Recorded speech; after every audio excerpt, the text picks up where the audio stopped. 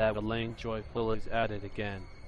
Airline boss Elaine Joyful has grounded the entire Starjet Hong Kong fleet in response to delaying actions by the Hong Kong regulators. The airline is fighting with codeshare partner Cathay Pacific, Hong Kong regulators and any other ruling to join the Congo line of disgruntled stakeholders. Yeah, I know. In a shock move, Elaine Joyful announced today the Starjet Hong Kong fleet would be grounded indefinitely, par for the course for the guy. Now, have you got any more of those muffins you had yesterday?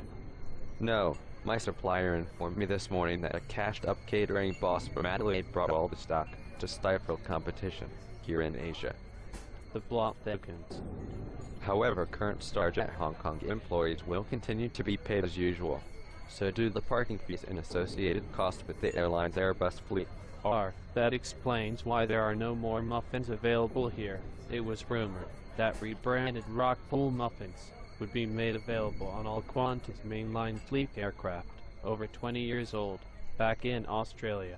Yeah, the block does thicken. Yeah, it appears so. Listen to this. The permanent grounding adds to the ongoing costs the Starjet Hong Kong venture has endured. Rumored to be $4 million a month alone for the 9 Airbus A320s parked in France. Wow, Elaine Joyful likes to spread his wings internationally. He is everywhere. Yep, he is everywhere. They can't keep him off the front pages of every aviation journal around the world. The business press just love him. Always something to write about. Never a dull moment.